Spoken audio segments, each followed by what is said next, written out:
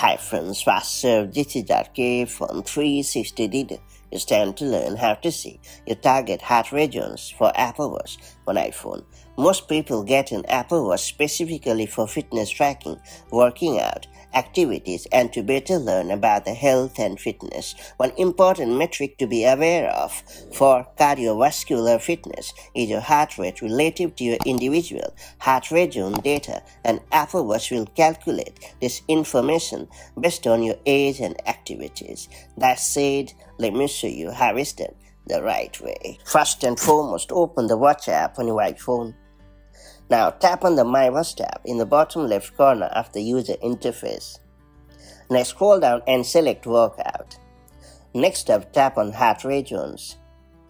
You can now view your heart region information here, including resting heart rate, maximum heart rate, Zone 1, Zone 2, Zone 3, Zone 4, and Zone 5 information, and that's pretty much it. It's worth pointing out that your heart regions are individualized to you based on your age and your fitness level as determined by Apple Watch. Depending on what your fitness goals are, you may be targeting different heart regions for different regions, and that's all there is to it. So that's how you can easily view your target heart regions for Apple Watch on your iPhone. If you found this video helpful, do like and share it, and I'll see you in the next video with more such handy tips and tricks. Till then, stay safe and have a great time. Bye-bye.